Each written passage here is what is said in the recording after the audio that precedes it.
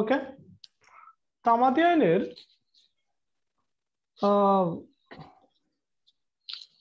Section হচ্ছে 3 দিয়ে আমরা শুরু করব। তার আগে আমরা একটু সেকশন 2 তে যাই। মোবাইল ফোনের মালিক আপু, আপনার যেহেতু ডিভাইস প্রবলেম, আপনি নিঃশ্বাস ছাড়লো একটু সাবধানে। হ্যাঁ দাদা, আপনার ফোনে যেহেতু প্রবলেম, ঠিক না? আপনি প্রবলেম দাদা দাদা মিউট করা তো। আপনি নিঃশ্বাস ছাড়লেও এখানে মনে হয় কেমন টান টান মনে হয়, ওই জন্য আপু সাবধান। হ্যাঁ, একটু সাবধানে করে। আমাদের কি সুনির্দিষ্টটা শেষ হয়ে গেল? হ্যাঁ, আমরা তো সুনির্দিষ্ট পড়লাম, সুনির্দিষ্ট এখন পরীক্ষা নিব। হ্যাঁ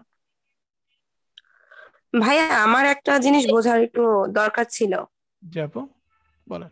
যে পেনাল কোড আর পেনাল ল এর ভিতরে একটু পার্থক্যটা। কালকে পরীক্ষার ভিতরে আমি ও একটু পেনাল ল আর পেনাল কোড বুঝতে আচ্ছা, পারছিলাম না আর কি, আমি পেনাল কোড দিয়ে ফেলছি। আচ্ছা আমরা যদি মনে করেন যে মানে পেনাল লস বলতে কি যেটার মধ্যে শাস্তি থাকে। হ্যাঁ, এখন শুধুমাত্র কি পেনাল কোডেই শাস্তি আছে নাকি অন্যান্য আইনের মধ্যেও শাস্তি আছে? সাপোজ হচ্ছে আমরা যদি পেনাল কোডের মতো করে ধরেন ওটার কি বলে বিশেষ ক্ষমতা আইন ধরি, তারপর মাদকদ্রব্য নিয়ন্ত্রণ আইন ধরি, এই সমস্ত অনেক ছোট ছোট ছোটখাটো আইন আছে না, মানে সেখানে শাস্তির কথা উল্লেখ আছে না? আছে। জি। তার মানে সেখানে তো দণ্ড নিয়ে কাজ করে, ঠিক না? শুধুমাত্র হুম। দণ্ড বলতে তো আমরা পেনাল কোডকে বুঝতে পারি না, এর জন্য বলছে পেনাল লস। সমস্ত পেনাল লসের মধ্যে একটা ল হচ্ছে পেনাল কোড। ক্লিয়ার? আচ্ছা, জি জি, ওকে থ্যাংক ইউ। ওকে, তাহলে আমরা ক্লাসে চলে যাই। আমরা এসআর এক পরীক্ষা দিব। হ্যাঁ, এসআর এক পরীক্ষা দিব। আমি একটু বাড়ি যাব, বাড়ি থেকে এসে আমরা এসআর এক সোমবার পরীক্ষা দিব। ওকে, আমরা চলে যাই। আমরা সেকশন 2 তে একটু যাই। সেকশন 2 তে গিয়ে কিছু ডেফিনেশন আমরা এখন থেকে মুখস্থ করে ফেলবো। প্রথম ডেফিনেশন ইজমেন্ট। ইজমেন্ট মানে সুখাধিকার কাকে বলে, একটা ডেফিনেশন আমরা এখান থেকে পড়ে ফেলবো। একটা ডেফিনেশন যে ইজমেন্ট জিনিসটা কি, সুখাধিকার বিষয়টা কি, এটা ডেফিনেশনটা আমরা পড়বো। তাহলে সেকশন 2 এর 5 এটা রিটেন পরীক্ষার জন্য আমাদের লাগবে। সেকশন 2.5 এ ইজমেন্টের ডেফিনেশন দিছে। এবার আমরা সেকশন 3 তে যাই। সেকশন 3 এর হেডলাইন হচ্ছে ভাইয়া, এটা কি লিমিটেশন অ্যাক্ট? হ্যাঁ, লিমিটেশন অ্যাক্ট। আচ্ছা, thank you. Limitation act section 3 তে আমরা যাই। আমরা আজকে চেষ্টা করব লিমিটেশন অ্যাক্ট পুরোটা শেষ করতে। এখন সেকশন 3 তে কি আছে? স্যার এসআর একটির অন্যান্য ধারাগুলো যে পড়লাম না, আরো তো ইয়ে ছিল, সেকশন ছিল। কোন সেকশন? আর সেকশন ওগুলো লাগবে না, লাগবে না, ওগুলো লাগবে না। দাদা শেষ করেন তো, তামাদি আইনটা শুরু থেকে শেষ করেন মানে আমরা প্লিজ, যেটা কে কথা বলেন না। আমরা এসআর অ্যাক্ট যেটা পড়ছি, যতগুলো মানে প্রত্যেকটা আইনেরই আমি যতগুলো সেকশন পড়বো ঠিক ততগুলো, এর বাইরে আপনার পড়ার দরকার নাই। থ্যাংক ইউ, এটাই বোঝার জন্য একটু জানতে চেয়েছিলাম। ঠিক আছে। আচ্ছা, এবার আছে আমরা সেকশন 3 তে যাব। কিন্তু দাদা, আপনি তো শুরুতে অনেক অল্প পড়িয়েছিলেন, এখন তো আস্তে আস্তে বাড়াচ্ছেন। তো আমরা কি করবো, আগের গুলোই পড়বো নাকি বর্তমানে যা পড়াচ্ছেন? আগের গুলোই পড়বেন, সমস্যা কি? আপনি যদি আগের গুলোর সাথে 3-4টা বাড়তেছে, যেমন এসআর একটা যদি বলেন 13 থেকে 16 পর্যন্ত আমরা একটু বাড়তি পড়ছি, এই তো আর কি। আচ্ছা, নাকি এর সাথে কি বাড়তি কিছু পড়ছি? আর ভাইয়া, আমি দাদা একটু বলি যে কারো যদি কোনো প্রবলেম থাকে, আপনি যে লিঙ্কটা দিয়ে দিচ্ছেন ওখানে কি তো পুরো সাবজেক্ট গুলো পাওয়া যাবে, যে কোন কোন সেকশনটা পড়ানো হয়েছে। যদি আমরা একটু লিখে পড়ি তাহলেই তো এসআর অ্যাক্টিং মোটামুটি শিওর হয়ে যাবে। ওকে, এবার আসেন আমরা পরীক্ষার আগে আগে মানে একেবারে সংক্ষেপে পড়ব, পরীক্ষার আগে আগে। ওকে, এবার আমরা চলে আসি সেকশন 3 তে কি বলছে। সেকশন 3 হেডলাইনে ডিসমিসাল অফ সুটস মানে হচ্ছে সুট খারিজ, ইনস্টিটিউটেড দায়েরকৃত আফটার পরে period of limitation, period of limitation অর্থাৎ তামাদির পিরিয়ড মেয়াদ তামাদির সময় শেষে দায়েরকৃত মামলা খারিজ। এটা হচ্ছে আমাদের সেকশন 3-তে বলছে। এবং আমরা ইটিসি এটসেটেরা অর্থাৎ ইত্যাদি শব্দটা ব্যবহার করছে। এই ইটিসির মধ্যে আমরা আরো দুইটা জিনিস পাই, একটা হচ্ছে অ্যাপিল আর একটা হচ্ছে অ্যাপ্লিকেশন। আমরা সেটা দেখব। কি বলছে সেকশন 3-তে? বলছে এভরি সুট, প্রত্যেকটা, যেখানে বলছে 4 থেকে 25 পর্যন্ত ধারার মধ্যে, 4 থেকে 25 পর্যন্ত ধারার মধ্যে এভরি সুট, প্রত্যেকটা মামলা, ইনস্টিটিউটেড অ্যাপিল প্রেফার্ড, যখন অ্যাপিল করা হয়, and an application made application after the period of limitation prescribed therefore by the first schedule shall be dismissed. First schedule, তার মানে আমাদের প্রথম শিডিউলে আমাদের এই টাইমগুলো বলে দেওয়া আছে, সময়সীমা বলে দেওয়া আছে। এই ফার্স্ট শিডিউলে প্রথম তফসিলে উল্লেখিত সময়সীমার মধ্যে যদি আমরা সুট বলতে আমরা মূল মামলা বা মামলাকে বুঝি, অ্যাপিল বা অ্যাপ্লিকেশন যদি ইনস্টিটিউশন না করতে পারে, দায়ের না করতে পারি, তাহলে কি হবে? Shall be dismissed, shall be dismissed মানে হচ্ছে খারিজ হয়ে যাবে। এখানে দেখেন শ্যাল শব্দটা ইউজ করা হয়েছে।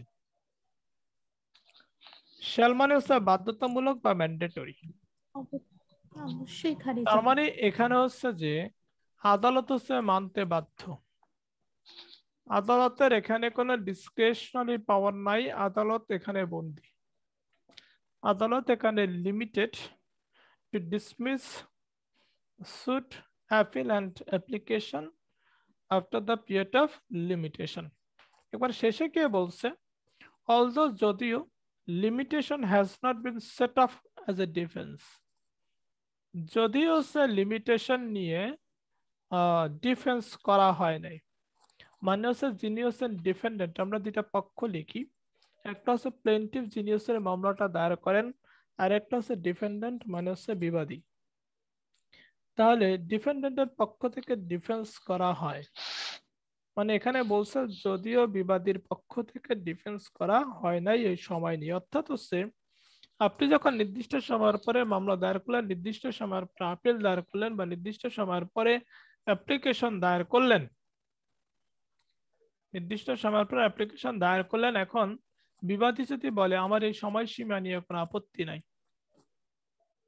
সে 5 দিন পরে মামলাটা দায়ের করছে, এটা নিয়ে আমার কোনো আপত্তি নাই, এটা যদি বলেও, তার মানে হচ্ছে আদালতের এটা শোনা উচিত স্বভাবতই, কিন্তু আদালত এখানে শুনতে পারবে না, কারণ আদালতের জন্য শ্যাল শব্দটা আছে, অর্থাৎ আদালতকে মানতেই হবে।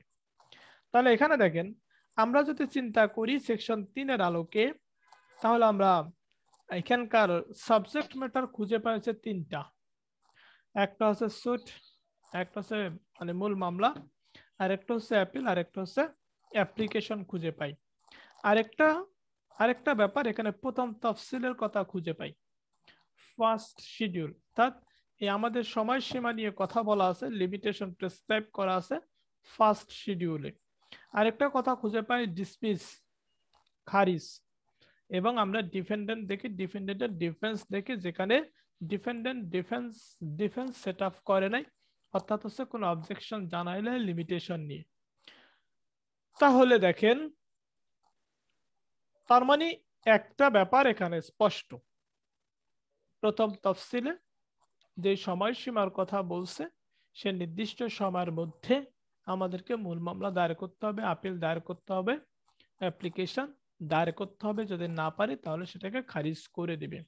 এখানে অপরপক্ষ যার বিরুদ্ধে আমি এগুলো দায়ের করি, যার কাছ থেকে আমি একটা কোনো অধিকার ক্লেম করে যার বিরুদ্ধে আমি মামলাটা দায়ের করি, তিনি যদি কোনো অবজেকশন না জানান, তিনি যদি কোনো ডিফেন্স না করেন, মানে তিনি যদি ডিফেন্স করেনও বা না করেনও, যেটাই করেন না কেন, এটা হচ্ছে আদালতের জন্য mandatory two dismiss the suit, two dismiss the appeal, two dismiss the application, যেগুলো হচ্ছে আপনার দেওয়া, যেগুলো করা হয়েছে after the period of limitation. এবার আসেন, তার মানে আমরা একটা ব্যাপার কিন্তু স্পষ্ট, নির্দিষ্ট সময়ের পরে অ্যাপিল দায়ের করা যায় না, নির্দিষ্ট সময়ের পরে অ্যাপ্লিকেশন দায়ের করা যায়। দায়ের করতে তার মানা নাই, কিন্তু করলে কি করে দিবে, খারিজ করে দিবে। এখন আমরা একটু চলে যাব, আমরা ধারা 5-এ চলে যাব, না না ধারা 14-তে চলে যাব, 3 থেকে আমরা চলে যাব ধারা 14-তে। আচ্ছা, তাহলে আমাদের এখানে 3টা বিষয় আছে। কয়টা বিষয়? 3টা বিষয়। একটা হচ্ছে সুট, আরেকটা হচ্ছে অ্যাপিল, আরেকটা হচ্ছে অ্যাপ্লিকেশন। আমরা ধারা 14-তে যাব। আমরা ধারা 14-তে গিয়ে দেখবো, এবং অনেকগুলো ধারাতেই আমরা দেখার চেষ্টা করব যে নির্দিষ্ট সময়ের মধ্যে মূল মামলা দায়ের না করলেও সেটা খারিজ হয় না, সেটা আমরা দেখব। ধারা 14। আচ্ছা হুয়াই আপু, আমরা ধারা 14-তে চলে যাই। একটু আপনার কোনো কাজে যেন সাউন্ড না হয়, এটা একটু খেয়াল রাখেন।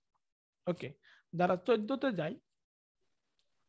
এক্সক্লুশন অফ টাইম, এক্সক্লুশন মানে বাদ দেওয়া, অফ টাইম সময় বাদ দেওয়া, এক্সক্লুশন অফ টাইম সময় বাদ দেওয়া, of proceeding, exclusion of time of proceeding কার্যক্রমের সময় বাদ দেওয়া, বোনাফাইড, বোনাফাইড মানে হচ্ছে গুড ফেইথে, ইন কোর্ট আদালতে, without jurisdiction.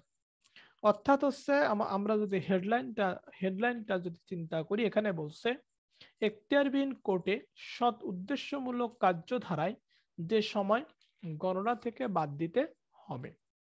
Exclusion of time of proceeding, bona fide, bona fide মানে হচ্ছে গুড ফেইথ, গুড ফেইথে যে কার্যক্রম নেওয়া হয় বা করা হয় আদালতে, এবং যে আদালতের জুরিসডিকশনে সে আদালতে যে করা হয়, সেই ক্ষেত্রে আমাদেরকে সময়টা বাদ দিতে হবে। তামাদিয়ান কি নিয়ে কাজ করে? তামাদিয়ান সময় নিয়ে কাজ করে।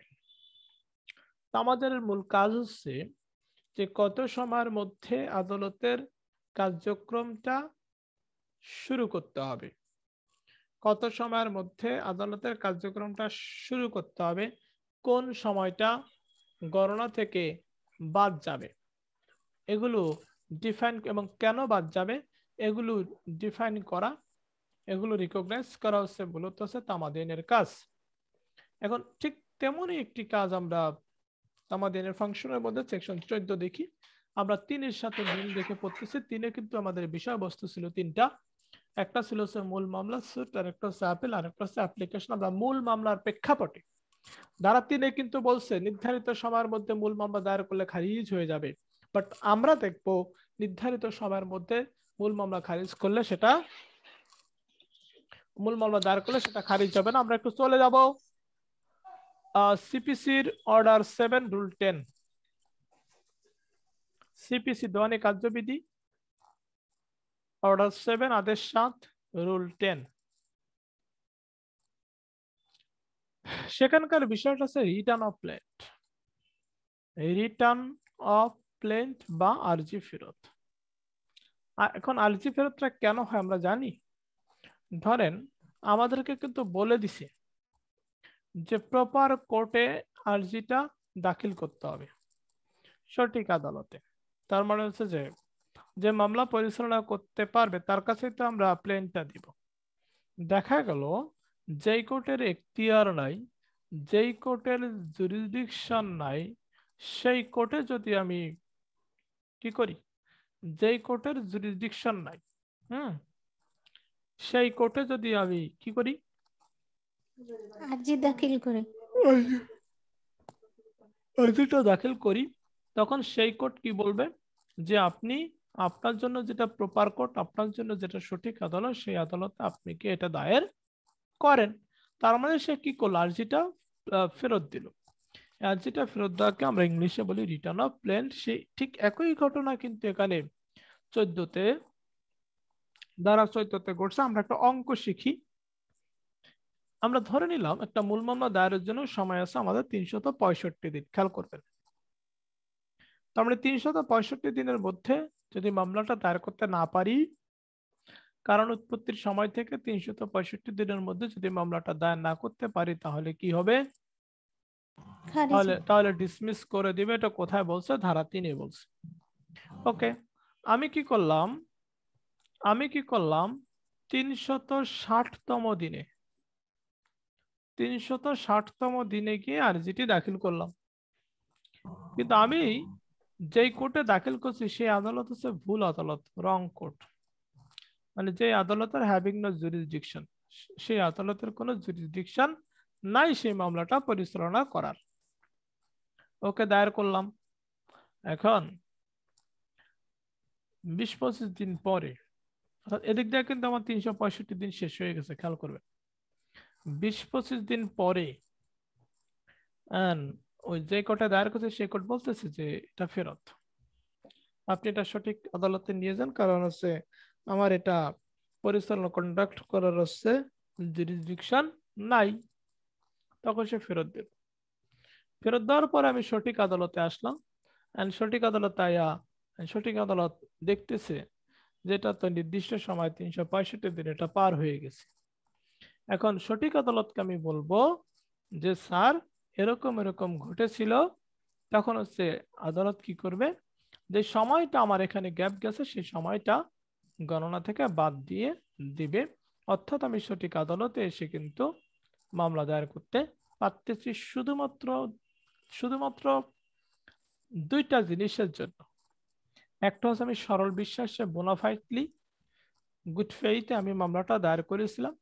আরেকটা হচ্ছে যে আদালতে মামলাটা দায়ের করছিলাম সেই আদালতের মামলাটা পরিচালনা করার জুরিসডিকশন নাই। ঠিক এই কথাটাই। তার মানে দেখেন, আমি নির্ধারিত সময়ের পরেও সঠিক আদালতে মামলা দায়ের করে কিন্তু আমার মামলাটা খারিজ হচ্ছে না। খারিজ হচ্ছে না কেন? কারণ আমি গুড ফেইথে যেই কোর্টের জুরিসডিকশন নাই, উইদাউট জুরিসডিকশন, সেই কোর্টে আমি মামলাটা দায়ের করছি, তারপরেও খারিজ হচ্ছে না, শুধুমাত্র এই কারণে। এখন আমরা সেকশন 14 একটু পড়তে চাই, রিডিং। ইন কম্পিউটিং, তার মানে হচ্ছে এই যে টাইম কাউন্টিং এর ব্যাপারটা কিন্তু আমাদের লিমিটেশন অ্যাক্ট করে থাকে। সময় গণনার কাজটা কিন্তু আমাদের তামাদি আইন করে থাকে। আমরা একটু দেখতে চাই, আমরা সেকশন 14-তে যাই। কি বলছে? In computing the period of limitation prescribed for any suit, এখানে সুটের কথা বলছে। Suit, the time during which the plaintiff has been prosecuting with due diligence another civil proceeding, whether in a court of first instance or in a court of appeal, against the defendant shall be excluded, or the proceedings is founded upon the same cause of action and is prosecuted in good faith in a court which, from defect of jurisdiction or other cause of a like nature, is unable to entertain it. তার মানে হচ্ছে এখানকার কথা হচ্ছে স্পষ্ট কথা, due ডিলিজেন্সে good ফেইথে যেই কোর্টের জুরিসডিকশন নাই সেই কোর্টে যখন একটা মূল মামলা দায়ের করা হয়, সেই কোর্টে যখন একটা মূল মামলা দায়ের করা হয় এবং এটা যখন প্রথম আদালত যখন ফেরত দিবে, পরবর্তীতে এটা সঠিক আদালতে দায়ের করার ক্ষেত্রে বাধা হয়ে দাঁড়াবে না। অর্থাৎ হচ্ছে 3 ধারায় বলছে নির্ধারিত সময়ের মধ্যে মূল মামলা দায়ের করলে খারিজ, নির্ধারিত সময়ের পর দায়ের করলে খারিজ হয়ে যাবে। ধারা 14-তে বলছে খারিজ হবে না। ক্লিয়ার? 3 এবং 14 আমরা রিলেশন দেখলাম। তার মানে ধারা 3 থেকে আমরা একটা জিনিসকে কেটে নিলাম। ধারা 14-তে গিয়ে একটা হচ্ছে 3-এ যে বিষয়বস্তু আছে 3টা, মূল মামলা, আপিল আর হচ্ছে আবেদন। এখন আমরা এই একটা বিষয়কে কেটে নিলাম, কি সেটা হচ্ছে সুট বা মূল মামলা। এখন আমরা ধারা একটু 5-এ যেতে চাই। ধারা 5, ধারা 5-এর বিষয়বস্তু হচ্ছে extension of period in certain cases. Extension, বৃদ্ধি, কিসের বৃদ্ধি? অফ পিরিয়ড, সময়ের বৃদ্ধি, ইন সার্টেন কেসেস, কতিপয় ক্ষেত্রে সময়ের বৃদ্ধি। এটা বলছে কততে? এটা বলছে ধারা 5-এ। এখন এখানে দেখেন ধারা 3-এ কিন্তু আমাদের আর দুইটা জিনিস বাকি আছে, একটা হচ্ছে অ্যাপিল আর একটা হচ্ছে অ্যাপ্লিকেশন। আমরা এখন দেখতে চাই 3 যেহেতু বলছে আপিল আর অ্যাপ্লিকেশন নির্ধারিত মেয়াদের পরে দায়ের করলে খারিজ হয়ে যায়, এখানে সময় বৃদ্ধি পায় কিনা বা লেট করলে, ডিলে করলে সেটা কন্ডন হয় কিনা, মওকুফ হয় কিনা সেটা আমরা দেখবো। তার মানে হচ্ছে দেখেন, তার মানে আমরা কি এটা বলতে পারি কিনা condonation of delay is applied in case of suit, মানে বিলম্ব মওকুফ নীতি সুটের ক্ষেত্রে প্রযোজ্য হয়। হ্যাঁ, আমরা যদি 14 ধারাকে রেফারেন্স হিসেবে দেখাই, আমরা শুধুমাত্র 14 ধারার আলোকে কথা বলতেছি, আমরা অনেক ম্যাক্সিমাম ধারাতেই খুঁজে পাবো মূল মামলার ক্ষেত্রে সময় বৃদ্ধি পাচ্ছে। তার মানে আমরা কন্ডোনেশন অফ ডিলে 14 ধারাকে রেফার করে বলতে পারি বিলম্ব মওকুফ নীতি মূল মামলার ক্ষেত্রে প্রযোজ্য হয়। 3 এবং 14 কে আমরা রিলেশন করে দেখলাম। এখন আমরা ধারা 5 এ চলে যাব। আমাদের 3 ধারাতে বাকি ছিল 2টা, আপিল আর হচ্ছে আবেদন। ধারা 5 এর হেডলাইনটা কি? ধারা 5 এর হেডলাইন হচ্ছে extension of period in certain cases. Extension মানে বৃদ্ধি, অফ পিরিয়ড সময়, ইন সার্টেন কেসেস কিছু কিছু ক্ষেত্রে। এনি অ্যাপিল অর অ্যাপ্লিকেশন, অ্যাপিলের কথা বলছে, অ্যাপ্লিকেশনের কথা বলছে, ফর এ রিভিশন, রিভিশনের কথা বলছে, আর এ রিভিউ, রিভিউর কথা বলছে, review of judgement or leave to appeal অথবা লিভ টু অ্যাপিলের কথা বলছে, আর এনি আদার অ্যাপ্লিকেশন, অন্য কোন অ্যাপ্লিকেশনের কথা বলছে, two which this section may be made applicable by or under any enactment for the time being in force may be admitted মেনে নেওয়া হবে after the period of limitation prescribed. Therefore, when the appellant or applicant satisfies the court, যেখানে appellant যিনি appeal দায়ের করেন অথবা যিনি apply করেন, satisfies সন্তুষ্ট করেন, to the satisfies the court, কোর্টকে সন্তুষ্ট করে। কি বলে সন্তুষ্ট করে? এখন আমরা দেখব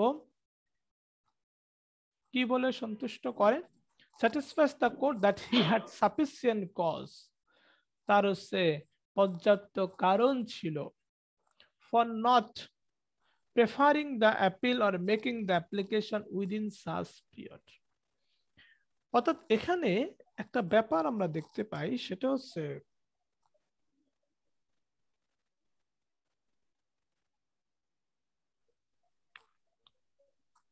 এখানে আমরা ধারা 3 আমরা দেখতে পাইলাম কি অ্যাপিল আর আবেদন পত্রের ক্ষেত্রে সময় বৃদ্ধি পাবে না, অর্থাৎ হচ্ছে ডিলে করলে মাফ হবে না, খারিজ হয়ে যাবে।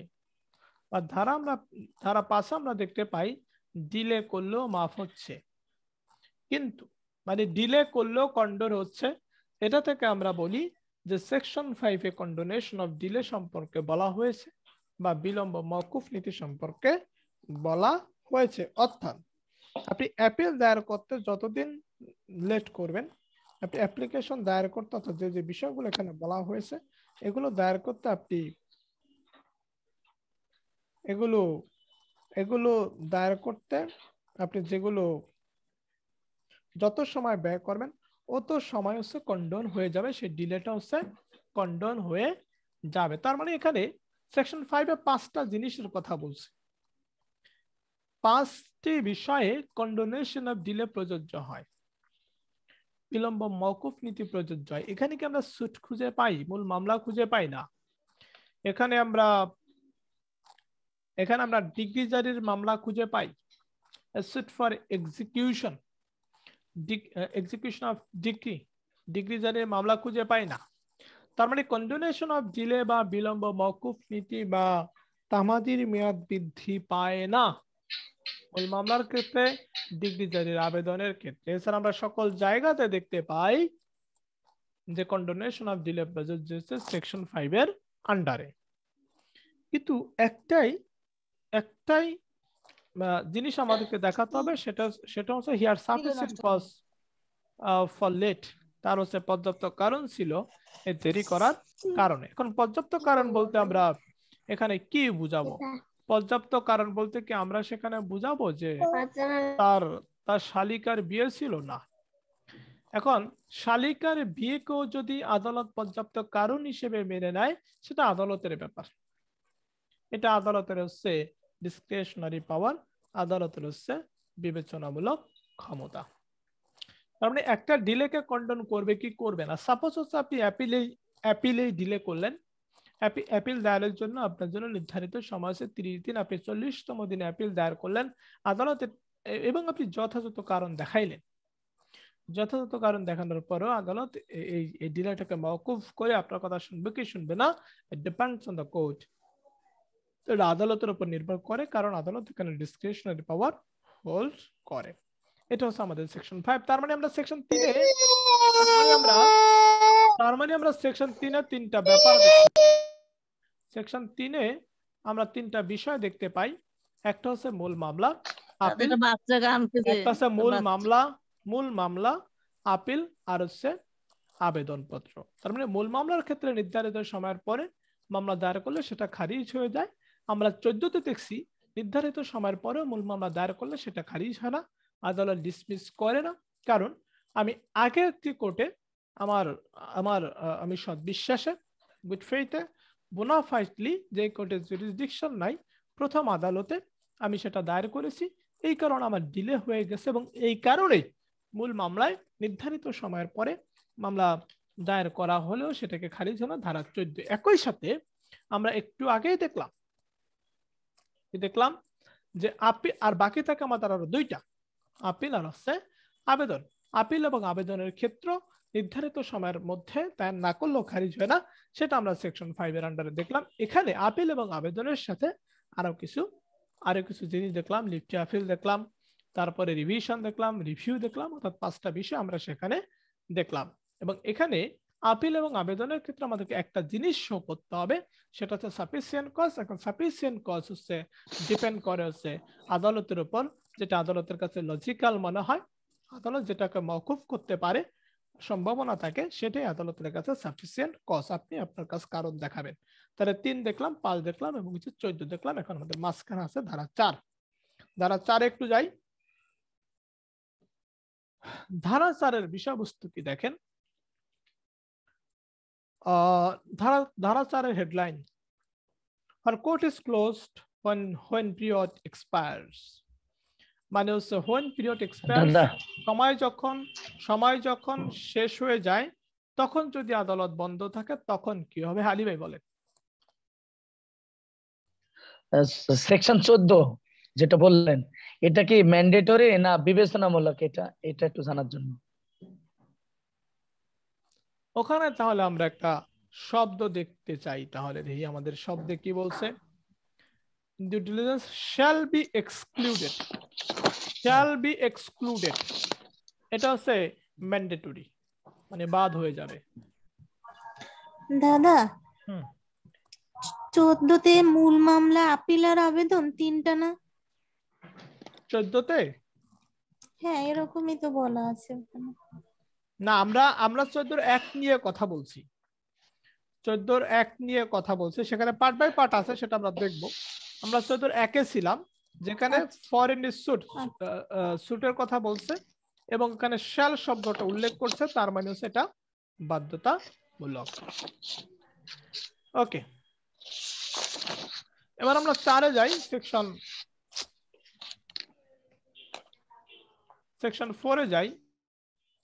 সেকশন 4-এর হেডলাইন হচ্ছে হোয়ার কোর্ট ইজ ক্লোজড। আচ্ছা, কোনটা বাধ্যতামূলক কোনটা বাধ্যতামূলক না এটা বোঝার জন্য আপনি ইংলিশে চলে যাবেন। চলে গিয়ে দেখবেন সেখানে মে শব্দটা আছে নাকি শ্যাল শব্দটা আছে।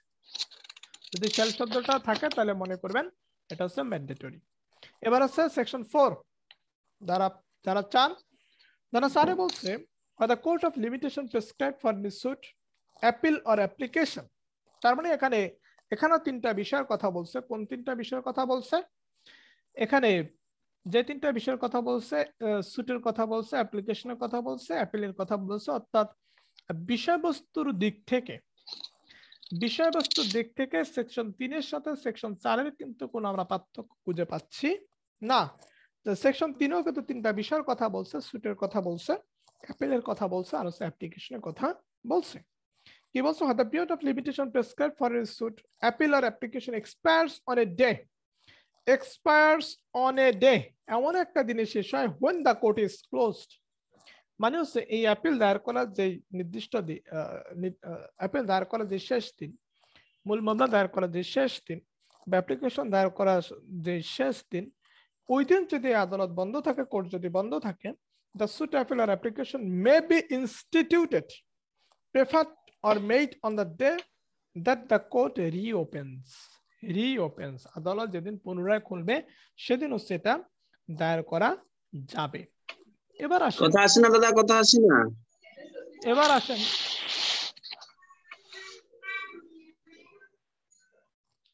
এবার আসেন সেকশন 4।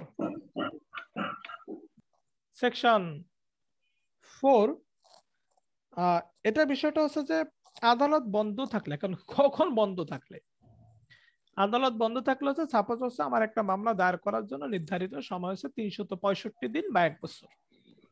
ওকে, আমি 364 দিন পর্যন্ত নাক ডেকে ঘুমাইলাম, আমার কোনো হুশবুশ নাই, আমি মামলাটা দায়ের করলাম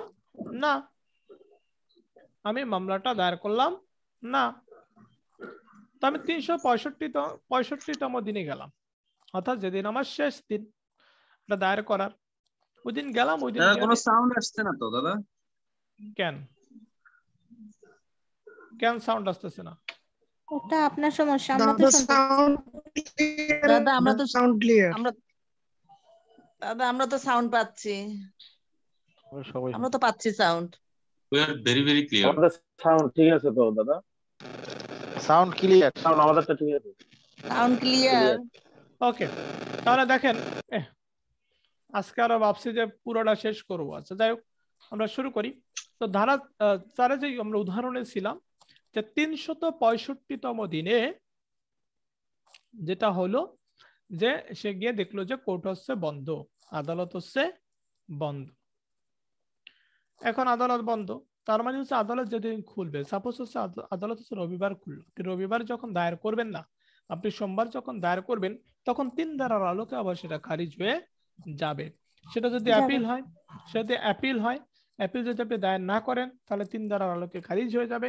আবার আপনি 5 ধারাতে গিয়ে সেই অ্যাপিলের জন্যই আবার সাফিসিয়েন্ট কজ দেখিয়ে সেই অ্যাপিল দায়ের যে ডিলে করলেন সেটার জন্য আপনি সময় চাইতে পারবেন, অর্থাৎ হচ্ছে আপনার তামাদির মেয়াদ বৃদ্ধি করতে পারবেন।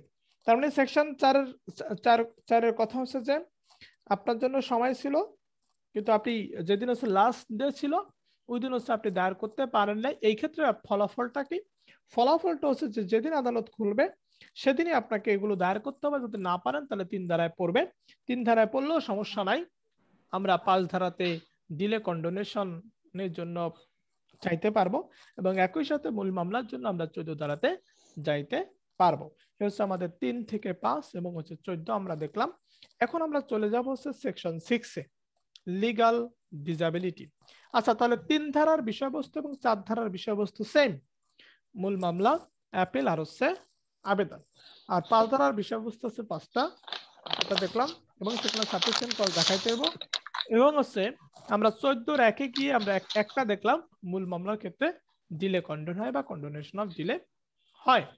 এখন আমরা দেখবো সেকশন 6। সেকশন 6-এর হেডলাইন হচ্ছে লিগাল ডিসএবিলিটি।